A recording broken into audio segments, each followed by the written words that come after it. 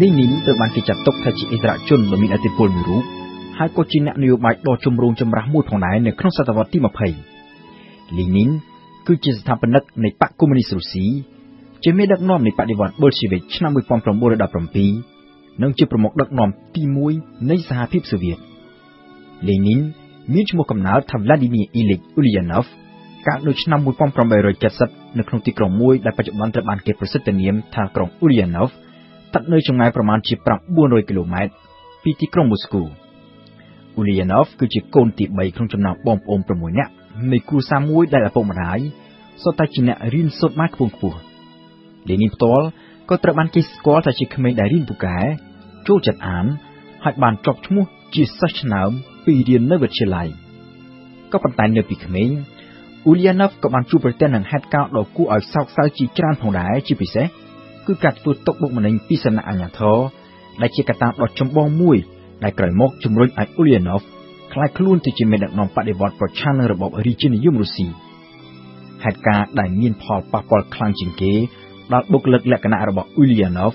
គឺនៅពេលដែលបងប្រុសរបស់គាត់ត្រូវគេចាប់ខ្លួននឹងកាត់ទោសប្រហារជីវិតនៅឆ្នាំ1887ពីបទថាបានរួមគំនិតក្នុងការរៀបចំផែនការធ្វើឃាតអធិរាជរុស្ស៊ីនៅឆ្នាំដែលបងប្រុសត្រូវគេប្រហារជីវិតUlyanov ទៅនឹងបានចុះឈ្មោះចូលរៀនផ្នែកច្បាប់នៅសាកលវិទ្យាល័យក៏ប៉ុន្តែរៀនបានតែមួយឆមាសក៏ត្រូវបានគេលុបឈ្មោះចេញពីសាលាវិញដោយសារតែគាត់បានចូលរួមនៅក្នុងចលនាបាតកម្មនិស្សិតចាប់ពីពេលនោះហើយដែល Ulyanov ដុសគំនិតប្រឆាំងនឹងរបបរាជានិយមរុស្ស៊ីកាន់តែខ្លាំងហើយព្រមទាំងបានដកចិត្តនឹងទ្រឹស្ដីកុម្មុយនីសរបស់ទស្សនវិទូអាល្លឺម៉ង់ឈ្មោះ Karl Marx នៅឆ្នាំ1892ក្រោយពីបានបញ្ចប់ការសិក្សាផ្នែកច្បាប់Ulyanov ក៏បានប្រកបរបរជាមេធាវីដែលមានអតិថិជនភាគច្រើនគឺជាកសិករក្រីក្រអាជីពជាមេធាវីនេះបានធ្វើឲ្យUlyanovកាន់តែមានគំនិតតូទន់ទៅរកមនោគមវិជ្ជាកុម្មុយនីសកាន់តែខ្លាំងឡើងថែមទៀតដោយសារតែគាត់បានមើលឃើញកាន់តែច្បាស់នៅភាពអយុត្តិធម៌នៃប្រព័ន្ធតុលាការរុស្ស៊ីUlyanovក៏បានប្រឡូកចូលទៅក្នុងសកម្មភាពសម្ងាត់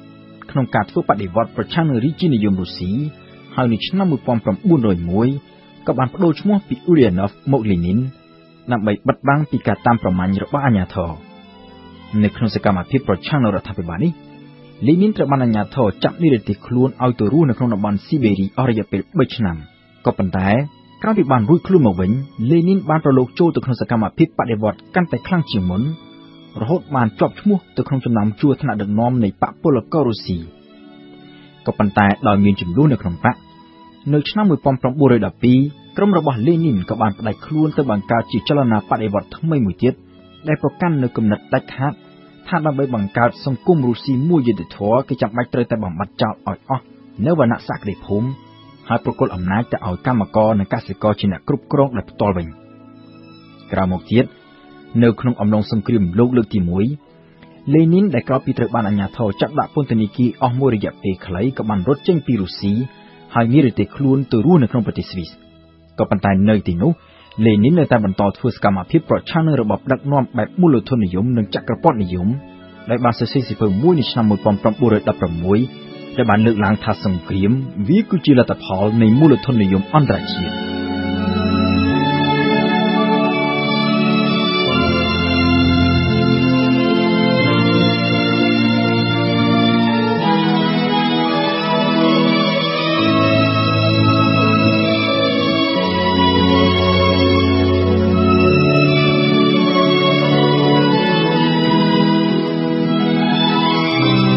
នៅឆ្នាំ1917នៅពេលដែលរុស្ស៊ីត្រូវទទួលរងការខូចខាតខ្លាំងដោយសង្គ្រាមលោកលើកទី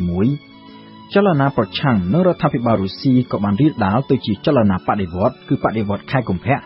ហើយឈានទៅធ្វើការផ្ដួលរំលំស្ដេចផ្សារនីកូឡាទី2ប្រមាណជាមួយខែក្រោយបដិវត្តន៍លេនីនដែលនៅពេលនោះមានការជួយជំរុញពីអាល្លឺម៉ង់ក៏បានបញ្ឈប់ការនិរទេសខ្លួននៅស្វីសហើយធ្វើដំណើរវិលត្រឡប់មកក្នុងប្រទេសរុស្ស៊ីវិញនៅពេលនោះអាល្លឺម៉ង់ជួយលេនីនដោយសារតែអាល្លឺម៉ង់មើលឃើញថាលេនីនគឺជាអ្នកប្រឆាំងនឹងការដែលរុស្ស៊ីប្រឡូកខ្លួនចូលទៅក្នុងសង្គ្រាមលោកដូច្នេះអាល្លឺម៉ង់រំពឹងថាលេនីនអាចនឹងធ្វើឲ្យអន្តរាគមន៍របស់កងទ័ពរុស្ស៊ីនៅក្នុងសង្គ្រាមលោកលើកទី1ត្រូវធ្លាក់ចុះខ្សោយនៅពេលវិលត្រឡប់មកដល់រុស្ស៊ីវិញភ្លាមលេនីនបានចាប់ផ្ដើមធ្វើការប្រឆាំងនឹងរដ្ឋាភិបាលបណ្ដោះអាសន្នរុស្ស៊ីដែលកើតចេញពីបដិវត្តន៍ខែកុម្ភៈប ប៉ុន្មានខែក្រោយមកទៀតលីនីនបានដឹកនាំចលនាបដិវត្តន៍ថ្មីមួយទៀតគឺបដិវត្តន៍ប៊ុលជីវិកឬបដិវត្តន៍ខែតុលាដែលតាមពិតត្រូវបានអ្នកប្រវត្តិសាស្ត្រចាត់ទុកថាជារដ្ឋប្រហារទម្លាក់រដ្ឋាភិបាលបណ្ដោះអាសន្នហើយបង្កើតរបបកុម្មុយនីសមួយចំនួនវិញដោយមានលីនីនជាប្រមុខដឹកនាំក្រោយបដិវត្តន៍ខែតុលារុស្ស៊ីត្រូវធ្លាក់ទៅក្នុងសង្គ្រាមស៊ីវិលអស់រយៈពេល3ឆ្នាំដែលនៅក្នុងអំឡុងពេលនោះលីនីនបានប្រើគ្រប់មធ្យោបាយទាំងអស់ដើម្បីកម្ចាត់អ្នកប្រឆាំងនឹងបដិវត្តន៍ដែលក្នុងនោះមានប្រជាជនស៊ីវិលរាប់សិបម៉ឺននាក់ត្រូវបានប៉ូលីសសម្ងាត់របស់លីនីនដែលគេហៅថាឈេកាចាប់យកទៅធ្វើទរណកម្មសួរចម្លើយនិងសម្លាប់ចោលដោយគ្មានការជំនុំជម្រះទោសនៅទីបំផុតគឺលីនីនជាអ្នកទទួលជោគជ័យក្នុងសង្គ្រាមស៊ីវិលហើយសហភាពសូវៀតក៏ត្រូវបានបង្កើតឡើងដោយមានលីនីនជាប្រមុខរដ្ឋាភិបាលក៏ប៉ុន្តែសហភាពសូវៀតថ្មីនេះត្រូវប្រឈមមុខនឹងវិបត្តិសេដ្ឋកិច្ចនិងសង្គមយ៉ាងធ្ងន់ធ្ងរដែលបង្កឡើងដោយការខូចខាតដោយបន្សល់ទុកពីសង្គ្រាមលោកលើកទី1ផងនិងពីសង្គ្រាមស៊ីវិលនៅក្នុងប្រទេសខ្លួនឯងផងភាពក្រីក្រនិងគ្រោះអត់ឃ្លានបានកើតមានឡើងនៅស្ទើរតែគ្រប់ទីកន្លែងហើយនៅទីបំផុតទៅគឺដល់វេនលីនីនវិញម្ដងដែលត្រូវប្រឈមមុខនឹងចលនាបះបោររបស់ប្រជាជនប្រឈមមុខនឹងបាតកម្មនិងកូតកម្មដែលកើតមានឡើងនៅស្ទើរតែគ្រប់ទិសទីលីនីនក៏បានដាក់ចេញនូវនយោបាយសេដ្ឋកិច្ចថ្មីដែលបានបន្ធូរបន្ថយកាតព្វកិច្ចលែងចាក់បង្ខំឲ្យប្រជាជនត្រូវតែលក់ស្រូវជូនរដ្ឋដោយកាលពីមុនហើយបើកចំហឲ្យមានការលក់ដូរផលិតផលកសិកម្មនៅលើទីផ្សារសេរីវិញនៅឆ្នាំ1922លីនីនបានធ្លាក់ខ្លួនឈឺដោយជំងឺកាំបេដងរហូតត្រូវពិការមួយជំហានខ្លួនហើយត្រូវដកខ្លួនចេញពីកិច្ចការដឹកនាំប្រទេសជាប្រចាំថ្ងៃស្ថិតនៅក្នុងស្ថានភាពសុខភាពដែលចេះតែធ្លាក់ដុនដាបពីមួយថ្ងៃទៅមួយថ្ងៃលីនីនចាប់ផ្ដើមបារម្ភអំពីអនាគតរបស់សហភាពសូវៀតនៅក្រៅពេលដែលលោកសាបាត់ទៅកាន់តែគិតលីនីនកាន់តែមើលឃើញថាបកកុម្មុយនីសនិងរដ្ឋាភិបាលសូវៀតនៅពេលនោះចាប់ផ្ដើមដើរកាន់តែឃ្លាតចាកឆ្ងាយពីគោលដៅបដិវត្តន៍នៅដើមឆ្នាំ1923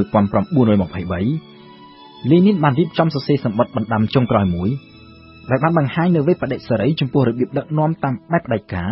ព្រមទាំងបានស្នើឲ្យបកកុម្មុយនីសនិងរដ្ឋាភិបាលសូវៀតរៀបចំធ្វើកំណែតម្រង់លើរបៀបដឹកនាំរបស់ខ្លួននៅក្នុងសម្បត្តិបណ្ដាំនោះលីនីនក៏បានបង្ហាញនូវក្តីព្រួយបារម្ភផងដែរថាស្តាលីនដែលនៅពេលនោះជាលេខាបកកុម្មុយនីសបានប្រមូលផ្ដុំអំណាចយកមកក្តាប់ក្តាប់ក្នុងដៃតែឯងច្រើនពេកដែលអាចនឹងបង្កគ្រោះថ្នាក់ដល់ប្រទេសជាតិទៅថ្ងៃអនាគតហើយលីនីនបានស្នើឲ្យបកកុម្មុយនីសដកស្តាលីនចេញពីតំណែងជាលេខាបកលីនីនគ្រោងនឹងឲ្យគេយកសម្បត្តិបណ្ដាំនេះទៅអាននៅក្នុងសម័យរបស់បកក៏ប៉ុន្តែសម័យមិនទាន់មកដល់ផងលីនីនត្រូវកាំបេដងសាជាថ្មីម្ដងទៀតតែម្ដងនោះ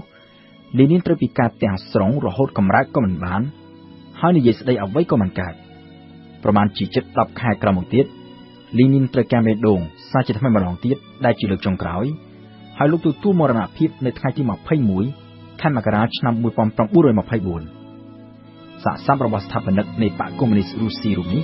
ត្រូវបានគេរក្សាទុករហូតមកទល់នឹងពេលបច្ចុប្បន្ននៅឯទីលានក្រហមនៅក្នុងទីក្រុងមូស្គូ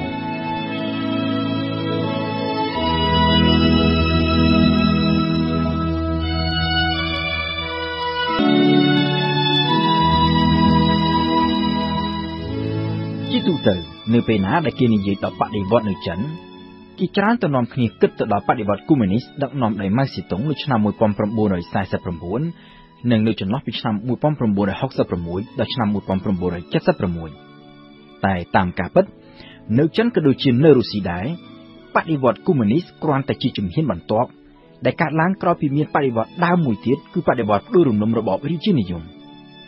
នៅរុស្ស៊ីបដិវត្តន៍ដួលរំលំរបបរាជានិយមនិងបដិវត្តន៍កុម្មុយនីសមានគម្លាតគ្នាតែប្រមាណជា8ខែប៉ុណ្ណោះគឺបដិវត្តន៍ដួលរំលំរបបរាជានិយមនៅខែកុម្ភៈនិងបដិវត្តន៍កុម្មុយនីសនៅខែតុលាឆ្នាំ1917ចំណែកនៅចិនវិញបដិវត្តន៍ទាំងពីរនេះមានគម្លាតគ្នារហូតដល់ទៅប្រមាណជា38ឆ្នាំពោលគឺបដិវត្តន៍ដួលរំលំរបបរាជានិយមចិនបានកើតមានឡើងតាំងពីឆ្នាំ1911បដិវត្តន៍ឆ្នាំ1911គឺជាលទ្ធផលនៃការធ្លាក់ចុះដុនដាបនៃរាជវង្សឈិងរបស់ពួកម៉ាន់ជូដែលបានគ្រប់គ្រងប្រទេសចិនចាប់តាំងពីឆ្នាំ1944ក្រោយពីបានផ្ដួលរំលំរាជវង្សមីងរបស់ជនជាតិហាននៅក្នុងអំឡុងសតវត្សទី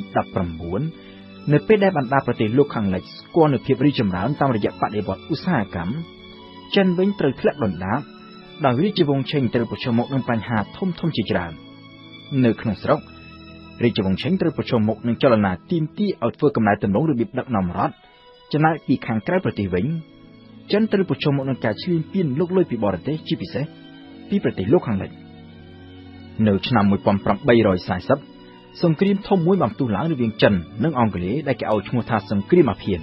សង្គ្រាមអាភៀននេះបានកើតមានឡើងក្រោយពីអាញាធរចិនបានធ្វើការបង្ក្រាបការជួញដូរអាភៀនព្រមទាំងបានរឹបអូសយកអាភៀនរាប់តោនរបស់អង់គ្លេសមកបំផ្លាញចោលដែលជាហេតុធ្វើឲ្យចក្រភពអង់គ្លេសផ្ទុះកំហឹងហើយលើកទ័ពរាប់ម៉ឺននាក់ចូលមកឈ្លានពានប្រទេសចិនក្រោយពីបានវាប្រយុទ្ធគ្នាអស់រយៈពេល2ឆ្នាំកងទ័ពចិនត្រូវទទួលបរាជ័យហើយរាជវង្សឆេងត្រូវបង្ខំចិត្តកាត់កោះហុងកុងទៅឲ្យចក្រភពអង់គ្លេស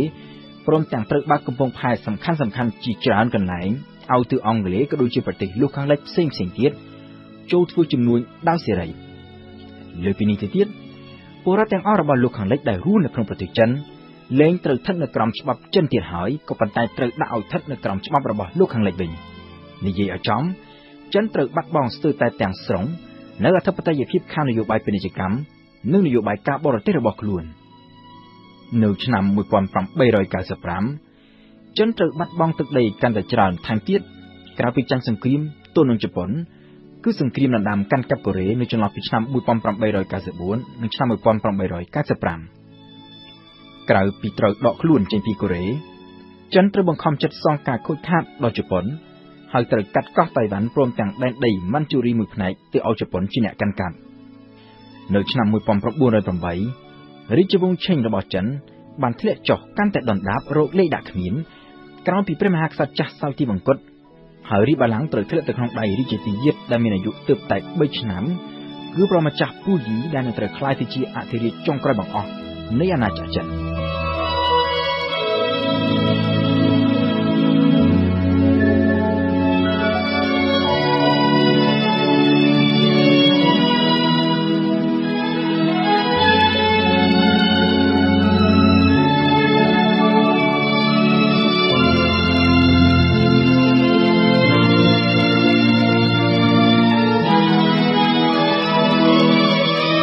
បរាជ័យជាបន្តបន្ទាប់នៅក្នុងសង្គ្រាមទល់នឹងបរទេសជាពិសេសបរាជ័យដ៏គួរឲ្យអាម៉ាស់ទល់នឹងជប៉ុនដែលកើតមកត្រឹមពេលនោះ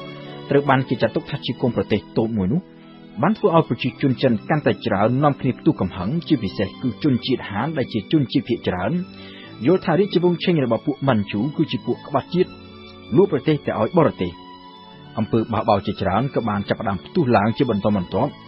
ដោយខ្លះជាក្រុមបះបោរប្រឆាំងនឹងជនបរទេសហើយខ្លះទៀតគឺជាចលនាបដិវត្តន៍ដែលមានគោលដៅផ្ដួលរំលំរាជវង្សឆេងក្នុងចំណោមនោះមានចលនាបដិវត្តន៍ដ៏ធំមួយដឹកនាំដោយស៊ុនយ៉ាតសេនមានដើមកំណើតមកពីខេត្តខ្វាងតុងហើយទទួលឥទ្ធិពលនៃការអប់រំតាមបែបលោកខាងលិចស៊ុនយ៉ាតសេនបានចាក់ចេញពីប្រទេសចិនទៅរស់នៅនិងរៀនសូត្រនៅកោះហាវ៉ៃតាំងពីអាយុ13ឆ្នាំហើយក្រោយមកលោកបានក្លាយខ្លួនទៅជាគ្រីស្ទបរិស័ទនិងបានទៅរៀនសូត្ររហូតបញ្ចប់ការសិក្សាថ្នាក់វិជ្ជាបណ្ឌិតក្នុងសាកលវិទ្យាល័យអង់គ្លេសមួយនៅកោះហុងកុងក៏ប៉ុន្តែស៊ុនយ៉ាតសេនមិនបានចាប់យកអាជីពជាគ្រូពេទ្យនោះទេដោយងាកទៅប្រឡូកចូលក្នុងចលនាបដិវត្តន៍ក្នុងគោលជំនឿមួយថាក្តីសង្ឃឹមតែមួយគត់នៃអនាគតចិនគឺផ្ដួលរំលំរាជវង្សឆេងហើយបង្កើតរបបសាធារណរដ្ឋមួយដែលប្រកាន់យកនូវរបៀបដឹកនាំបែបប្រជាធិបតេយ្យហើយធ្វើកំណែទម្រង់សេដ្ឋកិច្ចនិងបច្ចេកវិទ្យាដែលយកគំរូតាមប្រទេសលោកខាងលិចស៊ុនយ៉ាតសេនបានបង្កើតនៅទ្រឹស្ដីនយោបាយមួយថាដើម្បីអាចក្លាយទៅជាប្រទេសរុងរឿងមួយបានចិនត្រូវតែប្រកាន់យកនៅគោលការណ៍ធំចំនួន3គឺជាតិនិយមពលគឺប្រទេសចិនសម្រាប់ជនជាតិចិនហើយមិនមែនសម្រាប់ជនបរទេសទី2គឺប្រជាធិបតេយ្យមានន័យថាប្រជាជនគឺជាម្ចាស់អំណាចនិងទី3គឺគោលការណ៍សង្គមនិយមពលគឺសុខុមាលភាពរបស់ប្រជាជនជាចម្បងនៅក្នុងការធ្វើបដិវត្តន៍ប្រឆាំងនឹងរាជវង្សឆេងស៊ុនយ៉ាតសេនបានចំណាយពេលភាគច្រើនរស់នៅនិរទេសខ្លួននៅឯក្រៅប្រទេសជាពិសេសនៅប្រទេសជប៉ុនអង់គ្លេសនិងសហរដ្ឋអាមេរិកនៅខែតុលាឆ្នាំ1911នៅក្រុងវូឆាងក្រុមបដិវត្តន៍មួយក្រុមដែលស្និទ្ធនឹងស៊ុនយ៉ាតសេនបាននាំគ្នាងើបឡើងបះបោរហូតវាដណ្ដើមកាន់កាប់ក្រុងវូឆាងបានទាំងមូលដំណឹងស្ដីពីជោគជ័យរបស់ក្រុមបះបោនៅវូឆាងបានលេចលឺទៅដល់តំបន់ផ្សេងទៀតហើយចៅហ្វាយស្រុកចៅហ្វាយខេត្តជាច្រើនផ្សេងទៀតក៏បាននាំគ្នាប្រកាសផ្ដាច់ខ្លួនឈប់ទទួលបញ្ជាពីព្រះមហាក្សត្រឆេងហើយក្នុងពេលជាមួយគ្នា កងទ័ពឆេងជាច្រើនបាននាំគ្នាផ្ដាច់ខ្លួនចុះចូលជាមួយនឹងក្រុមឧទាមបដិវត្តន៍ស្ថិតនៅក្នុងស្ថានភាពដុនដាបបែបនេះព្រះមហាក្សត្រឆេងបានតែងតាំងអតីតមេទ័ពដ៏ល្បីឈ្មោះម្នាក់គឺយុនស៊ីខៃឲ្យមកធ្វើជានាយករដ្ឋមន្ត្រីដើម្បីបង្ក្រាបក្រុងបាបាវក៏ប៉ុន្តែក្រោយពីបានអំណាចក្នុងដៃហើយយុនស៊ីខៃបែរជាទៅចរចាត្រូវរើគ្នាជាមួយនឹងក្រុមបដិវត្តន៍របស់ស៊ុនយ៉ាត់សេនដើម្បីបង្ខំឲ្យស្ដេចឆេងដាក់រាជ្យរួចហើយបង្កើតទៅជារបបសាធារណរដ្ឋមួយឡើងនៅថ្ងៃទី12ខែកុម្ភៈឆ្នាំ1912ដោយយុនស៊ីខៃខ្លួនឯងផ្ទាល់គឺជាអ្នកកាន់តំណែងជាប្រធានាធិបតីនៃសាធារណរដ្ឋថ្មីនេះ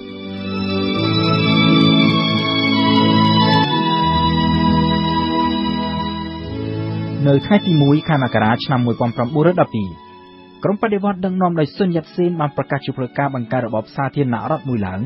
ដែលមានស៊ុនយ៉ាត់សេនជាប្រធានាធិបតីបណ្ដោះអាសន្នក៏ប៉ុន្តែនៅពេលនោះបដិវត្តន៍របស់ស៊ុនយ៉ាត់សេននៅមិនទាន់បានទទួលជោគជ័យក្នុងការផ្ដួលរំលំរាជវង្សឆេងបានទាំងស្រុងនៅឡើយទេរហូតតទៅដល់ខែកុម្ភៈឆ្នាំដដែលទើបរបបរាជានិយមចិនត្រូវដួលរលំជាស្ថាពរក្រោយពីស្ដេចឆេងសុកចិត្តដាក់រាជ្យក្រោមការបង្ខិតបង្ខំរបស់យុនស៊ីខៃដែលជាអតីតមេទ័ពនិងដែលនៅពេលនោះជានាយករដ្ឋមន្ត្រីតែងតាំងដោយស្ដេចឆេងខ្លួនឯងផ្ទាល់ដោយសារតែយុនស៊ីខៃបានជួយជ្រោមជ្រែងក្រុមបដិវត្តន៍ក្នុងការផ្ដួលរំលំរាជវង្សឆេងហើយម្យ៉ាងទៀតយុនស៊ីខៃនៅមានអំណាចតបខ្លាំងស៊ុនយ៉ាត់សេនដែលទើបនឹងកាន់តំណែងជាប្រធានាធិបតីបណ្ដោះអាសន្នបានតែជាង2ខែប៉ុណ្ណោះក៏បានសុខចិត្តទុកតំណែងជាប្រធានាធិបតីនេះឲ្យទៅយុនស៊ីខៃជាអ្នកកាន់កាប់វិញយុនស៊ីខៃស្បាត់ចូលកាន់តំណែងជាប្រធានាធិបតីនៅថ្ងៃទី10ខែមីនាឆ្នាំ1912ហើយបានឡើងកាន់តំណែងជាប្រធានាធិបតីពេញសិទ្ធិនៅថ្ងៃទី10ខែតុលាឆ្នាំ1913នៅក្នុងពេលបច្ចុប្បន្ននេះតៃវ៉ាន់ដែលមានឈ្មោះជាផ្លូវការថាសាធារណរដ្ឋចិនហើយដែលតាំងខ្លួនថាជារដ្ឋបន្តវេននៃរបបសាធារណរដ្ឋក្រោយបដិវត្តន៍ឆ្នាំ1911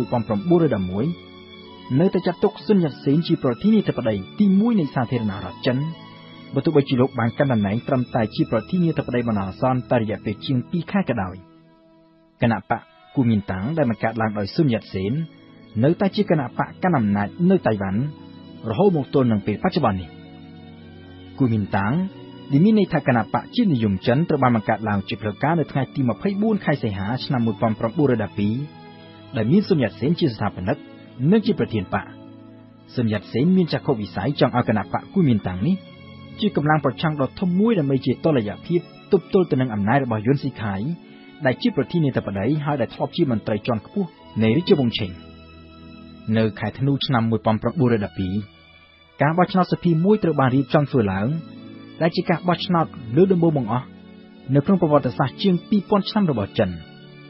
បើទោះបីជាមិនមានបទពិសោធន៍ខាងប្រជាធិបតេយ្យការបោះឆ្នោតសភានៅឆ្នាំ1912នោះបានប្រព្រឹត្តទៅដោយរលូនហើយគណៈបកគូមានតាំងរបស់ស៊ុនយ៉ាត់សេនបានទទួលជោគជ័យយ៉ាងច្រើនរលុបលើគណៈបកណាទាំងអស់ដែលជាគូប្រជែងដោយរាប់ទាំងគណៈបករបស់យុនស៊ីខៃផងក៏ប៉ុន្តែនៅក្រៅការទទួលជោគជ័យក្នុងការបោះឆ្នោតនេះសុងឆាវហ្សិនមេដឹកនាំមួយរូបនៃគណៈបកគូមានតាំងហើយដែលធម្មតាត្រូវឡើងធ្វើជានាយករដ្ឋមន្ត្រីនោះស្រាប់តែត្រូវបានឃាតករបាញ់សម្លាប់នៅក្នុងពេលដែលលោកកំពុងរងចាំឡើងជិះរថភ្លើងពីទីក្រុងសៀងហៃសម្ដៅមកវិមានរដ្ឋសភានៅរដ្ឋធានីប៉េកាំងការធ្វើឃាតមេដឹកនាំគណៈបកគូមានតាំងនេះក៏បានធ្វើឲ្យចំនួនត្រូវផ្ទុះឡើងរវាងក្រុមរបស់ស៊ុនយ៉ាត់សេននិងក្រុមរបស់យុនស៊ីខៃ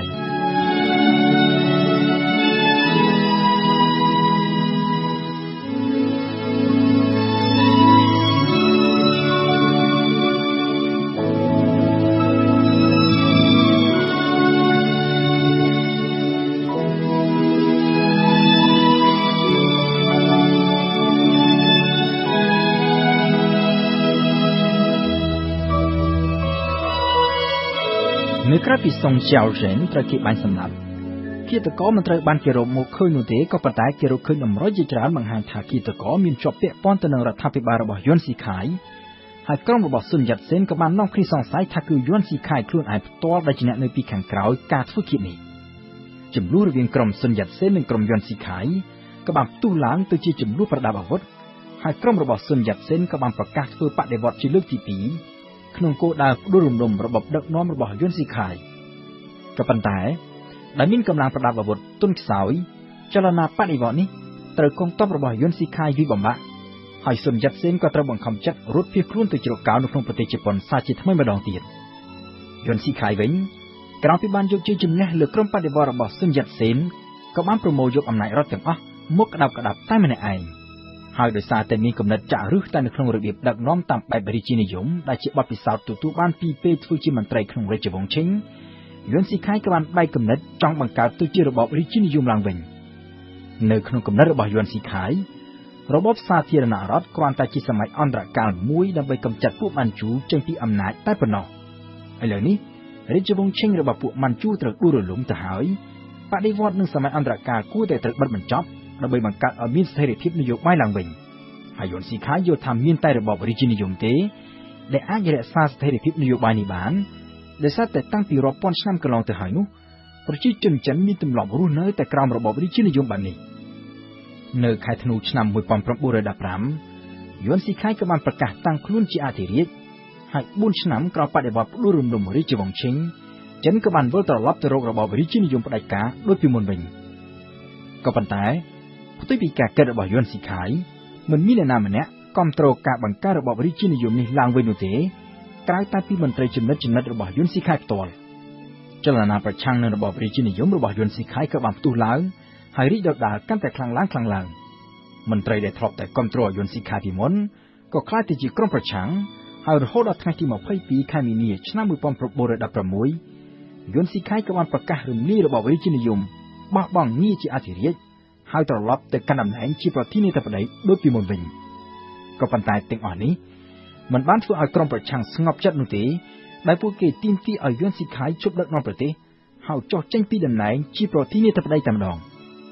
ក៏ប៉ុន្តែយួនស៊ីខៃត្រូវទទួលមរណភាពដោយជំងឺនៅថ្ងៃទី6ខែមិថុនាឆ្នាំ1916ពលគឺជាងតែ2ខែប៉ុណ្ណោះក្រោយពីបានប្រកាសរំលាយរបបរាជានិយមនិងបោះបង់ងារជាអធិរាជក្រោយមរណភាពរបស់យួនស៊ីខៃអតីតមេតបរបស់យួនស៊ីខៃទាំងប៉ុន្មានបានបែកខ្ញែកគ្នាហើយយកកងទ័ពដែលស្ថិតនៅក្រោមបញ្ជារបស់ពួកគេទៅធ្វើការបម្រើផលប្រយោជន៍ផ្ទាល់ខ្លួនតែរៀងៗខ្លួននៅពេលនោះចិនត្រូវធ្លាក់ទៅក្នុងភាពចលាចលដោយគ្មានមេដឹកនាំណាមួយដែលមានអំណាចគ្រប់គ្រងប្រទេសទាំងមូលបាននោះទេមេកន្ទ្រានធំតូចនាំគ្នាត្រួតត្រាទឹកដីរបស់ខ្លួនដោយស្ដេចចំណែកឯរដ្ឋាភិបាលកណ្ដាលវិញគ្រប់គ្រងបានត្រឹមតែនៅរដ្ឋធានីប៉េកាំងមួយប៉ុណ្ណោះសម័យកាលវឹកវរនេះបានដូរបន្លាយពេលជាង10ឆ្នាំពលគឺចាប់តាំងពីមរណភាពរបស់យួនស៊ីខៃនៅឆ្នាំ1916រហូតដល់ពេលដែលក្រុមជាតិនិយមគួរមានតាងវិលត្រឡប់មកកាន់អំណាចវិញនៅឆ្នាំ1928នៅពេលនោះក្រុមជាតិនិយមគួរមានតាងស្ថិតនៅក្រោមការដឹកនាំរបស់ចាងឆៃជៀកដែលបន្តវេនពីស៊ុនយ៉ាត់សេនដែលទទួលមរណភាពកាលពីឆ្នាំ1925ដោយរោគមហារីកខ្លាំង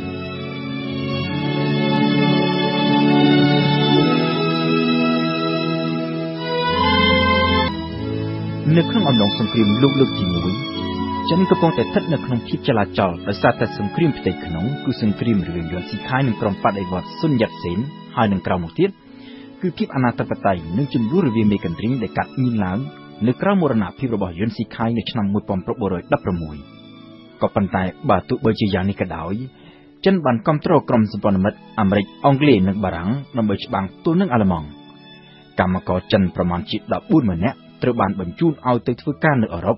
ដើម្បីជួយសម្ព័ន្ធមិត្តហើយក្រោយមកទៀតចិនបានប្រកាសសង្គ្រាមជាផ្លូវការទៅលើអាល្លឺម៉ង់និងអូទ្រីសហុងគ្រីនៅខែសីហាឆ្នាំ1917នៅពេលនោះចិនរំពឹងថានៅពេលណាដែលបានទទួលជោគជ័យប្រទេសសម្ព័ន្ធមិត្តនឹងជួយឲ្យចិនយកទឹកដីពីបរទេសមកគ្រប់គ្រងវិញជាពិសេសគឺដែនដីដែលស្ថិតនៅក្រោមការកាន់កាប់របស់អាល្លឺម៉ង់ក៏ប៉ុន្តែផ្ទុយស្រឡះពីការរំពឹងទុកនៅក្នុងពេលចុះសន្ធិសញ្ញាសន្តិភាពនៅវគ្គផ្សាយបញ្ចប់សង្គ្រាមលោកលើកទី1បណ្ដាប្រទេសលោកខាងលិចដែលទទួលជោគជ័យបែរជាបានសម្រេចប្រគល់ដែនដីនៅប៉ែកខាងជើងប្រទេសចិនដែលធ្លាប់តែស្ថិតនៅក្រោមការគ្រប់គ្រងរបស់អាល្លឺម៉ង់ឲ្យទៅជប៉ុនជាអ្នកកាន់កាប់ទៅវិញដោយសារតែជប៉ុនបានចូលរួមធ្វើសង្គ្រាមទល់នឹងអាល្លឺម៉ង់តាំងពីដើមទីគឺតាំងពីខែសីហាឆ្នាំ1914ទទួលបានដំណឹងនេះនិស្សិតចិនរាប់ពាន់នាក់បាននាំគ្នាចេញធ្វើបាតកម្មដើម្បីតវ៉ាប្រឆាំងនឹងសន្ធិសញ្ញាក្រុងវ៉ែខ្សាយហើយចលនានិស្សិតនេះក៏បានរៀលដាលទៅជាចលនាប្រឆាំងទៅនឹងចក្រពត្តិនិយមបរទេសផងនិងប្រឆាំងទៅនឹងផ្នត់គំនិតចាស់កម្រិលរបស់ចិនផងដែលគេយល់ថាគឺជាដើមហេតុនៃការធ្លាក់ចុះទុនខ្សោយរបស់ចិនទល់នឹងបរទេសចេញពីចលនាប្រឆាំងនេះហើយដែលជាឫសគល់នៃការចាប់កំណើតនៃចលនាកុម្មុយនីសចិន ទង្វើរបស់ប្រទេសមហាអំណាចប្រជាធិបតេយ្យលោកខាងលិចដែលត្រូវបានប្រជាជនចិនចាត់ទុកថាជាការក្បត់មិត្តវាគឺជាចំណុចរបត់ដ៏សំខាន់មួយនៅក្នុងប្រវត្តិសាស្ត្រចិនសម័យទំនើបហើយវាក៏ជារបត់ដ៏សំខាន់មួយដែរនៃចលនាបដិវត្តន៍របស់ស៊ុនយ៉ាតសេនកាលពីមុនស៊ុនយ៉ាតសេនដែលទទួលការអប់រំនៅប្រទេសលោកខាងលិចតែងតែសម្លឹងទៅមហាអំណាចប្រជាធិបតេយ្យលោកខាងលិចថាជាគំរូនិងជាជំនួយដើម្បីនាំប្រទេសចិនឆ្ពោះទៅរកគន្លងផ្លូវប្រជាធិបតេយ្យក៏ប៉ុន្តែនៅពេលនេះស៊ុនយ៉ាតសេនបានកំណត់ក្នុងចិត្តថាប្រទេសដែលជាបិតាប្រជាធិបតេយ្យអស់ទាំងនេះគិតតែពីផលប្រយោជន៍របស់ពួកគេនិងពីការកេងប្រវ័ញ្ចលើចិនតែប៉ុណ្ណោះដោយគ្មានចាប់អារម្មណ៍ទៅនឹងការនាំលទ្ធិប្រជាធិបតេយ្យមកឲ្យចិនអ្វីនោះទេព្រមពេលជាមួយនឹងការខកចិត្តជាមួយនឹងប្រទេសមហាអំណាចប្រជាធិបតេយ្យលោកខាងលិចជោគជ័យនៃបដិវត្តន៍ប៊ុលស៊ីវិកនៅរុស្ស៊ីក៏បានតាក់ទាញស៊ុនយ៉ាតសេនឲ្យងាកទៅរកពួកកុម្មុយនីសវិញម្ដងជាការពិតថាស៊ុនយ៉ាតសេនមិនគ្រប់គ្រងទាំងស្រុងនៅមនោគមវិជ្ជាកុម្មុយនីសម៉ាក់សលីនីននោះទេក៏ប៉ុន្តែមានចំណុចសំខាន់ពីរដែលតាក់ទាញឲ្យស៊ុនយ៉ាតសេនងាកទៅរកកុម្មុយនីសរុស្ស៊ីទី1ស៊ុនយ៉ាតសេនសម្លឹងឃើញពីគំរូនៃប្រសិទ្ធភាពរបស់បដិវត្តន៍កុម្មុយនីសនៅក្នុងការដណ្ដើមអំណាចនិងពង្រឹងអំណាចនៅរុស្ស៊ីហើយទី2ទៀតគឺភាពស្មោះត្រង់និងភាពយុត្តិធម៌របស់រដ្ឋាភិបាលកុម្មុយនីសរុស្ស៊ីចំពោះចិនដែលបង្ហាញឲ្យឃើញតាមរយៈការស្ម័គ្រចិត្តលុបចោលដោយខ្លួនឯងនៅកិច្ចព្រមព្រៀងដែលស្ដេចសាររុស្ស៊ីធ្លាប់បានចុះជាមួយនឹងស្ដេចឈិងកាលពីសតវត្សទី19ហើយដែលជាកិច្ចព្រមព្រៀងដែលមានភាពលំអៀងខ្លាំងទៅខាងរុស្ស៊ីនៅឆ្នាំ1920ស៊ុនយ៉ាតសេនក៏បានចាប់ផ្ដើមជួបពិភាក្សាជាមួយនឹងតំណាងបកកុម្មុយនីសសូវៀតហើយបកកុម្មុយនីសសូវៀតបានសន្យាជាមួយនឹងក្រុមបដិវត្តន៍ស៊ុនយ៉ាតសេនថានឹងផ្ដល់ជំនួយយោធានិងផ្ដល់ទីប្រឹក្សានៅក្នុងការធ្វើបដិវត្តន៍ប្រសិនបើគណៈបកជាតិនិយមគូមីនតាំងរបស់ស៊ុនយ៉ាតសេនសុខចិត្តចងសម្ព័ន្ធភាពជាមួយនឹងបកកុម្មុយនីសចិនដែលទើបនឹងបង្កើតថ្មីដើម្បីរួបរวมគ្នាដណ្ដើមអំណាចពីពួកមេកន្ទ្រីចិនសំណើដែលត្រូវបានស៊ុនយ៉ាតសេននិងគណៈបកជាតិនិយមគូមីនតាំងសុខចិត្តទទួលយក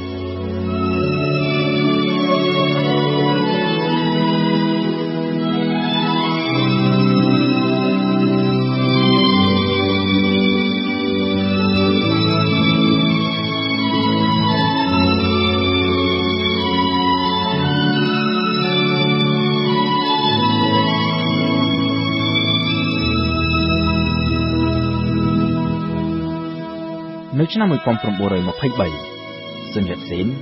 បានចាប់ផ្ដើមរៀបចំឡើងវិញនូវរចនាសម្ព័ន្ធនិងគោលនយោបាយរបស់គណៈបកគូមីនតាំងដោយដើរតាមនីតិរបស់លេនីនពលគឺសមាជិកបកត្រូវតែគោរពឲ្យបានយ៉ាងខ្ជាប់ខ្ជួននៅវិន័យរបស់បកនិងអនុវត្តនៅអ្វីៗទាំងអស់ដែលសម្រេចដោយមេដឹកនាំបកលើពីនេះទៅទៀតគណៈបកគូមីនតាំងបានចាប់ដៃសហការខាងផ្នែកយោធាជាមួយនឹងបកកុម្មុយនីសចិនដែលបានបង្កើតសាលាវឹកវើនីតិហ៊ានរួមគ្នាមួយនៅខេត្តខ្វាំងតុងប៉ែកខាងត្បូងប្រទេសចិនដែលមានចាងកៃជៀកជានាយកសាលាក៏ប៉ុន្តែជារឿយៗភាពតានតឹងតែងតែកាត់មានឡើងនៅក្នុងទំនាក់ទំនងរវាងពួកគូមីនតាំងនិងពួកកុម្មុយនីសចិនដោយសារតែពួកកុម្មុយនីសប្រកាន់នៅចំហតឹងរឹងបំផុតនៅក្នុងគោលដៅបង្កើតរដ្ឋកុម្មុយនីសចិននិងការលុបបំបាត់វណ្ណៈសក្តិភូមិដែលបានសន្ទុកពីរបបរាជានិយមចំណែកឯពួកគូមីនតាំងវិញផ្ដោតអធិភាពចម្បងតែទៅលើការដណ្ដើមអំណាចពីពួកមេកន្ទ្រាញដើម្បីឈានទៅបង្រួបបង្រួមប្រទេសចិនឲ្យក្លាយទៅជាប្រទេសមួយដែលមានឧស្សាហកម្មជឿនលឿននឹងគេក៏ប៉ុន្តែបើទោះបីជាមានភាពតានតឹងច្រើនក៏ដោយសម្ព័ន្ធភាពរវាងគូមីនតាំងនិងបកកុម្មុយនីសចេះតែបន្តស្ថិតស្ថេរទៅមុខដោយសារតែមានស៊ុនយ៉ាតសេនជាជំហរស៊ុនយ៉ាតសេនដែលជាអិសរាជជនទទួលបាននូវការគោរពកោតខ្លាចទាំងនៅក្នុងចំណោមអ្នកជាតិនិយមគូមីនតាំងនិងនៅក្នុងចំណោមពួកកុម្មុយនីសតែអ្វីៗចាប់ផ្ដើមប្រែប្រួលខ្លាំងនៅក្នុងឆ្នាំ1925ក្រោយពីស៊ុនយ៉ាតសេនទទួលមរណភាពដោយជំងឺមហារីកហើយចាងកៃជៀកដែលជាអ្នកនយោបាយស្ដាំនិយមហើយមិនចូលចិត្តពួកកុម្មុយនីសបានឡើងមកដឹកនាំគណៈបកគូមីនតាំងនៅពាក់កណ្ដាលឆ្នាំ1926ចាងកៃជៀកបានចាប់ផ្ដើមប្រតិបត្តិការយោធាទ្រង់ទ្រាយធំដោយបានដណ្ដើមកាន់កាប់ទឹកដីពីមេកន្ទ្រីញចិនម្ដងមួយសម្ដៅទៅផ្ដួលរំលំរដ្ឋាភិបាលនៅប៉េកាំងគិតត្រឹមឆ្នាំ1927កងទ័ពរបស់ចាងកៃជៀកមានកម្លាំងកាន់តែខ្លាំងដោយវាដណ្ដើមកាន់កាប់ទឹកដីចិនបានមួយផ្នែកធំជាពិសេសគឺកាន់កាប់បានទីក្រុងណានជីងដែលជាអតីតរាជធានីនៃរាជវង្សមីងនិងទីក្រុងសៀងហៃដែលជាទីក្រុងពាណិជ្ជកម្មដ៏សំខាន់របស់ចិននៅពេលដែលមើលឃើញថាជោគជ័យចុងក្រោយកាន់តែខិតជិតចូលមកដល់នៅខែមេសាឆ្នាំ1927ចាងកៃជៀកក៏ស្រាប់តែបានបើកប្រតិបត្តិការបោះសម្អាតពួកកុម្មុយនីស ដែលធ្លាប់តែជាសម្ព័ន្ធមិត្តឲ្យចេញពីចលនាបដិវត្តន៍ដោយចាប់ផ្ដើមចេញពីទីក្រុងសៀងហៃដែលនៅទីនោះពួកកុម្មុយនីសរាប់ពាន់នាក់ត្រូវបានក្រុមចង្កែឈៀកចាប់ខ្លួននិងសម្លាប់ចោលនៅក្នុងហេតុការណ៍មួយដែលគេឲ្យឈ្មោះថាការសម្លាប់រង្គាលនៅសៀងហៃគឺនៅថ្ងៃទី12ខែមេសាឆ្នាំ1927បន្ទាប់មកប្រតិបត្តិការបោះសម្អាតពួកកុម្មុយនីសនេះត្រូវបានពង្រីកចេញពីទីក្រុងសៀងហៃទៅកាន់តំបន់ផ្សេងៗទៀតគិតជាសរុបមេដឹកនាំសមាជិកព្រមទាំងអ្នកគាំទ្របកកុម្មុយនីសចិនប្រមាណជាង30ម៉ឺននាក់ត្រូវស្លាប់នៅក្នុងជម្លោះជាមួយនឹងក្រុមចង្កែឈៀកក្រុមកុម្មុយនីសដែលរស់ពីស្លាប់ក៏បាននាំគ្នារត់ចេញពីទីក្រុងទៅលាក់ខ្លួននិងបង្កើតចលនាតស៊ូនៅតាមទីជនបទវិញចំណែកឯចង្កែឈៀកវិញបានប្រកាសបង្កើតរដ្ឋាភិបាលសាធារណរដ្ឋមួយឡើងនៅឆ្នាំ1928ដែលយកទីក្រុងណានជីងធ្វើជារដ្ឋធានីហើយចង្កែឈៀកផ្ទាល់គឺជាប្រធានាធិបតីនៃសាធារណរដ្ឋថ្មីនេះចាប់ពីឆ្នាំ1928ដល់ឆ្នាំ1933សាធារណរដ្ឋចិនក្រោមការដឹកនាំរបស់ចង្កែឈៀកបានស្ដារឡើងវិញនូវអធិបតេយ្យភាពនិងបូរណភាពទឹកដីរបស់ចិនហើយដែនដីដែលស្ថិតនៅក្រោមការត្រួតត្រារបស់បរទេសក៏ត្រូវបានកាត់បន្ថយអស់ជិតពាក់កណ្ដាលផងដែរម្យ៉ាងវិញទៀតវិស័យឧស្សាហកម្មទំនើបរបស់ចិនក៏ចាប់ផ្ដើមរីកដុះដាលហើយសេដ្ឋកិច្ចក៏ស្គាល់នឹងការអភិវឌ្ឍជាពិសេសនៅតាមទីក្រុងធំៗក៏ប៉ុន្តែសុខសន្តិភាពនិងការអភិវឌ្ឍនេះបានកើតមានឡើងតែមួយរយៈពេលខ្លីតែប៉ុណ្ណោះមិនយូរប៉ុន្មានក្រោយមកចិនក៏បានធ្លាក់ចូលទៅក្នុងសង្គ្រាមស៊ីវិលសារជាថ្មីម្ដងទៀតដែលម្ដងនោះគឺជាសង្គ្រាមរវាងរដ្ឋាភិបាលគូមីនតាំងរបស់ចង្កែឈៀកនិងចលនាបដិវត្តន៍កុម្មុយនីសដឹកនាំដោយម៉ៅស៊ីតុងសង្គ្រាមស៊ីវិលដែលមានឫសគល់ចេញពីការកាប់សម្លាប់ពួកកុម្មុយនីសដោយក្រុមចង្កែឈៀកកាលពីឆ្នាំ1927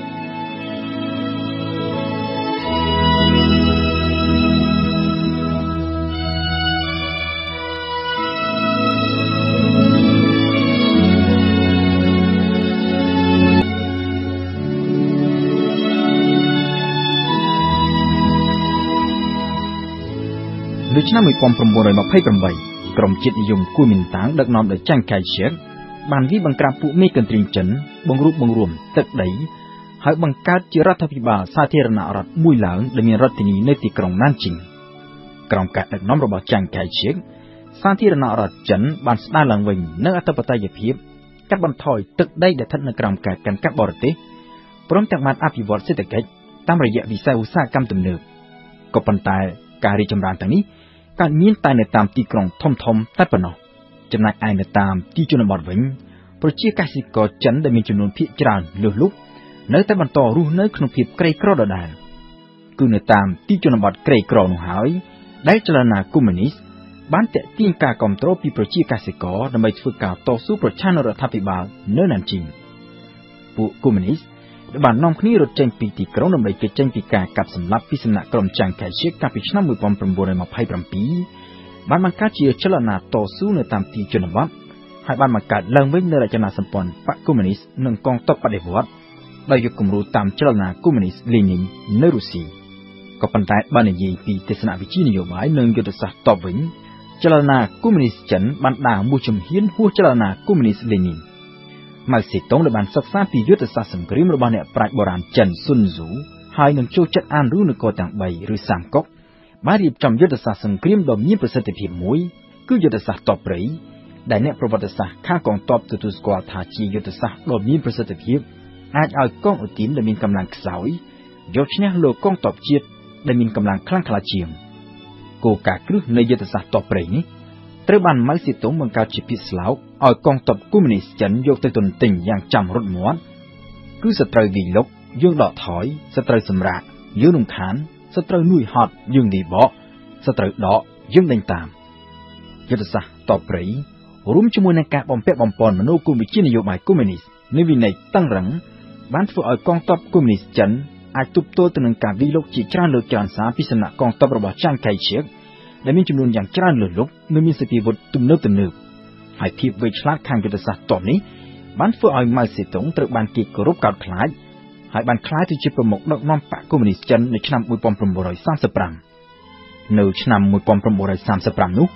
ក្រុមឧទានកុម្មុយនីសម៉ៅសេតុងបាននាំគ្នាទៅតាំងមូលដ្ឋានធំរបស់ខ្លួននៅប៉ែកពីរជាប់ប្រទេសម្យ៉ាងគឺដើម្បីគេចចេញឲ្យឆ្ងាយពីណានជីងដែលជាមូលដ្ឋានរបស់កងទ័ពចង្កែឈៀកផងនិងម្យ៉ាងទៀត ដើម្បីចូលមកនៅក្បែរតំបន់ម៉ាន់ជូរីដែលទើបនឹងត្រូវបានជប៉ុនឈ្លានពានចូលកាន់កាប់កាលពីប៉ុន្មានឆ្នាំមុន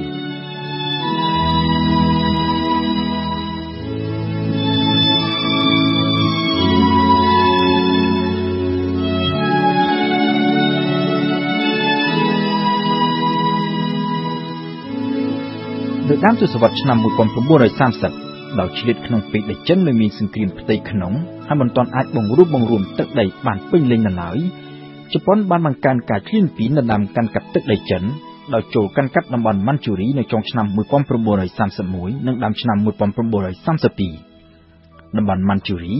ដែលស្ថិតនៅខាងជើងនិងខាងកើតទីក្រុងប៉េកាំងគឺជាទឹកដីកំណើតរបស់ពួកម៉ាន់ជូនៅរាជវង្សឈិង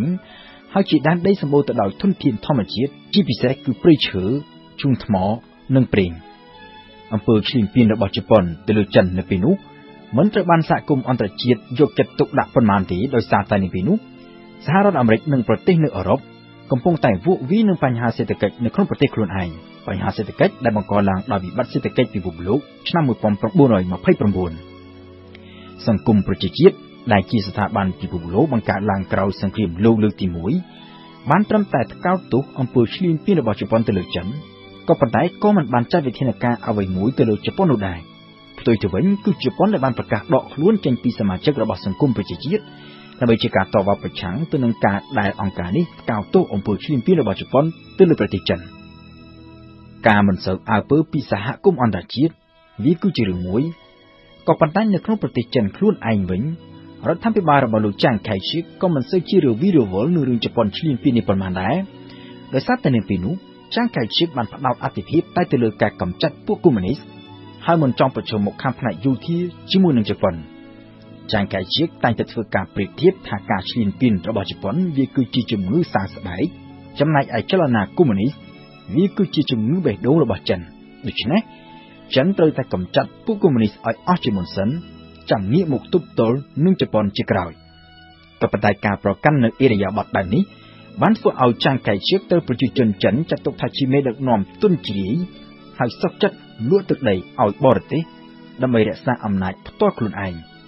ប្រជាប្រិយភាពរបស់ចាងកៃឈៀកក៏ទៅធ្លាក់ចុះជាលំដាប់ចំណែកឯពួកកុម្មុយនីសវិញដែលប្រកាន់នយោបាយប្រឆាំងនឹងជប៉ុនជាអធិភាពបានទទួលនូវការគាំទ្រពីប្រជាជនចិនកាន់តែច្រើនឡើងនៅខែធ្នូឆ្នាំ1936នៅពេលចុះទៅបំពេញទស្សនកិច្ចនៅតាមខេត្តចាងខៃឈៀកត្រូវបានមេតបម្នាក់ចាប់ចម្រិតយកទៅឃុំឃាំងហើយបង្ខំឲ្យចុះកិច្ចព្រមព្រៀងជាមួយម៉ៅសេតុងដើម្បីផ្អាកការវាយប្រយុទ្ធគ្នាជាបណ្ដោះអាសន្នហើយរួមដៃគ្នាទប់ទល់ទៅនឹងការឈ្លានពានរបស់ជប៉ុនក្រោយពីជាប់ឃុំអស់រយៈពេល2សប្តាហ៍ចាងខៃឈៀកត្រូវបានដោះលែងឲ្យមានសេរីភាពវិញហើយក្រោយពីបានវិលត្រឡប់ទៅដល់ណានជីងលោកក៏បានប្រកាសបញ្ចប់សង្គ្រាមស៊ីវិលជាមួយនឹងពួកកុម្មុយនីសឃើញបែបនេះជប៉ុនមានការបារម្ភខ្លាចចិនរួបរวมគ្នាពិបាកនឹងវាយយកក៏ចាប់ផ្ដើមប្រញាប់ប្រញាល់បើប្រតិបត្តិការពង្រីកការឈ្លានពានចេញពីតំបន់ម៉ាន់ជូរីចុះទៅទិសខាងត្បូងសម្ដៅទៅរដ្ឋធានីណានជីងចាងកៃឈិកនិងរដ្ឋាភិបាលសាធារណរដ្ឋចិនក៏បានបង្ខំចិត្តបោះបង់ក្រុងណានជីងចោលហើយរត់ទៅបង្កើតរដ្ឋធានីបណ្ដោះអាសន្នមួយនៅទីក្រុងឆុងឈិងក្នុងខេត្តស៊ីឈ្វនគឺនៅតំបន់ប៉ែកខាងលិចប្រទេសក្នុងពេលជាមួយគ្នាកងទ័ពរបស់ចាងខៃឈៀកជាពិសេសទ័ពអាកាសបានធ្វើការវាយឆ្មក់ទៅលើទាហានជប៉ុនដើម្បីព្យាយាមរាំងដំណើររបស់ពួកគេកុំឲ្យវាយទីទៅប៉ែកខាងលិចប្រទេស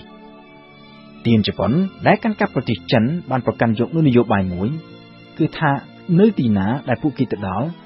អ្នកដែលសុខចិត្តចោះចាញ់នឹងត្រូវលើកលែងឯអ្នកដែលរឹងរូសនឹងត្រូវសម្លាប់ចោលមិនថាជាទាហានឬក៏ស៊ីវិលនោះទេហើយនេះគឺជាអ្វីដែលបានកើតឡើងនៅចុងឆ្នាំ1937នៅពេលដែលទាហានជប៉ុនចូលទៅដល់ក្រុងណានជីងក្នុងរយៈពេលប្រមាណជា1ខែកន្លះទាហានជប៉ុនបានធ្វើការរំលោភនិងកាប់សម្លាប់ប្រជាជនស៊ីវិលចិនប្រមាណពី 10,000 ទៅ 30,000 នាក់នៅក្នុងហេតុការណ៍មួយដែលត្រូវបានគេស្គាល់ជាទូទៅថាការសម្លាប់រង្គាលនៅណានជីងការសម្លាប់រង្គាលដែលចិននៅតែបន្តធ្វើការរំលឹកខួបជារៀងរាល់ឆ្នាំរហូតមកទល់នឹងពេលបច្ចុប្បន្នហើយកាលពីពេលថ្មីនេះរដ្ឋាភិបាលចិនទើបនឹងបានស្នើសុំឲ្យអង្គការ UNESCO បញ្ចូលហេតុការណ៍នៅណានជីងនេះទៅក្នុងបញ្ជីបេតិកភណ្ឌពិភពលោកនៅឆ្នាំ1939នៅពេលដែលសង្គ្រាមលោកលើកទី2ចាប់ផ្ដើមផ្ទុះឡើងប្រទេសចិនត្រូវបានបែងចែកជា3ផ្នែកគឺមួយផ្នែកខាងកើតស្ថិតក្រោមការកាន់កាប់របស់ជប៉ុន ខាងលិចនិងខាងត្បូងស្ថិតក្រោមការកាន់កាប់របស់កងទ័ពចាងខៃឈិកចំណែកពួកកុម្មុយនីសវិញគ្រប់គ្រងតំបន់តូចមួយនៅប៉ែកពីយ៉តជាផ្លូវការរដ្ឋាភិបាលសាធារណរដ្ឋរបស់ចាងខៃឈិកនិងកងអធិកុម្មុយនីសរបស់ម៉ៅសេតុងគឺជាសម្ព័ន្ធមិត្តនឹងគ្នាក្នុងការប្រឆាំងជាមួយនឹងជប៉ុនក៏ប៉ុន្តែសម្ព័ន្ធភាពនេះមានតែនៅលើក្រដាស់តែប៉ុណ្ណោះ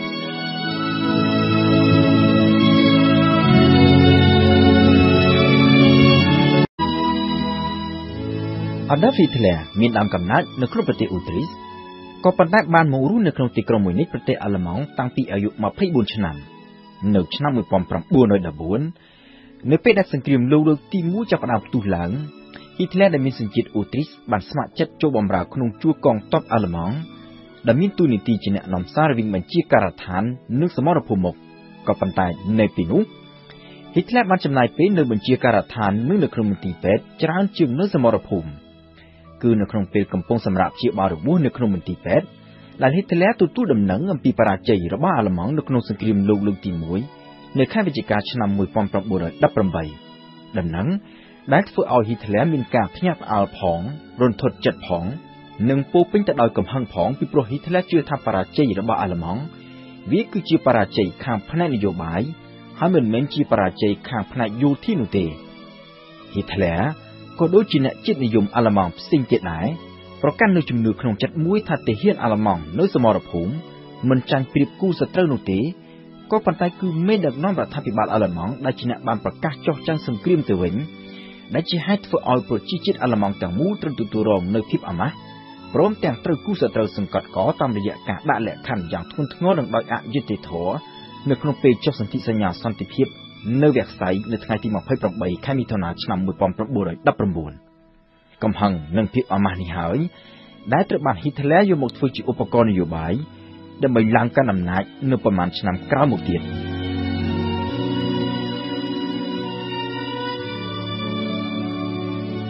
នៅក្រៅសង្គ្រាមលោកលើកទី1 Hitler ដែលមិនមែនជាអ្នកទទួលបានការរៀនសូត្រជ្រៅជ្រះនោះបានបន្តការងារនៅក្នុងជួរកងទ័ពអាល្លឺម៉ង់តទៅទៀតដោយត្រូវបានគេចាត់ឲ្យតាមឃ្លាំមើលសកម្មភាពរបស់សមាជិកគណៈបកពលករអាល្លឺម៉ង់ដែលជាគណៈបកឆ្វេងនិយមជ្រុលក៏ប៉ុន្តែនៅក្នុងពេលកំពុងឃ្លាំមើលសកម្មភាពរបស់គណៈបកនេះ Hitler ក៏ស្រាប់តែចាប់ផ្ដើមជាប់ចិត្តនឹងគោលនយោបាយបែបជាតិនិយមរបស់ពួកគេហើយក៏បានចូលជាសមាជិកគណៈបកពលករអាល្លឺម៉ង់នៅឆ្នាំ1919បន្តិចម្ដង Hitler បានចាប់ផ្ដើមសាងកេរ្តិ៍ឈ្មោះនៅក្នុងបកតាមរយៈទេពកោសល្យក្នុងការថ្លែងការណ៍ជាសាធារណៈជាពិសេសគឺការថ្លែងរិះគន់សន្ធិសញ្ញាក្រុងវែកសៃនិងការរិះគន់អ្នកនយោបាយបដិបកព្រមទាំងជនជាតិជីវីសដែល Hitler ចោទថាជាដើមឫសនៃរាល់បញ្ហានៅអាល្លឺម៉ង់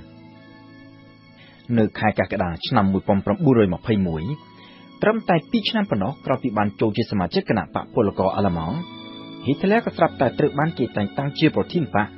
ដែល Hitler បានបដូរឈ្មោះទៅជាគណៈបកសង្គមជាតិនិយមហើយដែលត្រូវបានគេស្គាល់ជាទូទៅថាគណៈបកណាស៊ី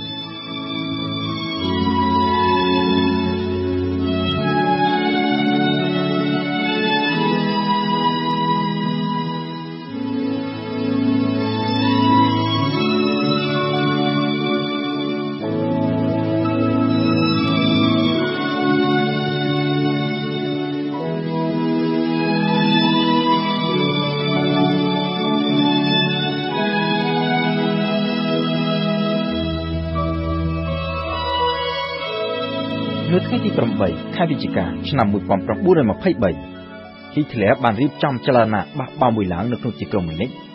ក្នុងគោលដៅព្រោះរំលំរដ្ឋាភិបាលអាល្លឺម៉ង់ក៏ប៉ុន្តែចលនាបះបោរនេះត្រូវទទួលបរាជ័យ